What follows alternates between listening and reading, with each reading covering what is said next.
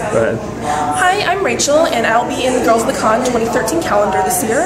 My chosen costume is Rogue from X-Men, and I wanted to mention that Peachy Kiki did the jacket and the bodysuit, and Catherine from God Save the Queen's Fashions actually did the wig. I've been in costuming for the past 10 years. My first convention was Otakon 2002. Some of my favorite characters to dress as are Julia from Cowboy Bebop, She-Hulk, Beatrice from Umineko no Nakokoni, Hermione Granger from Harry Potter, and I'll soon be doing Fujiko Min from Lupin the Third and Cutie Honey from Cutie Honey, which I'm very excited about.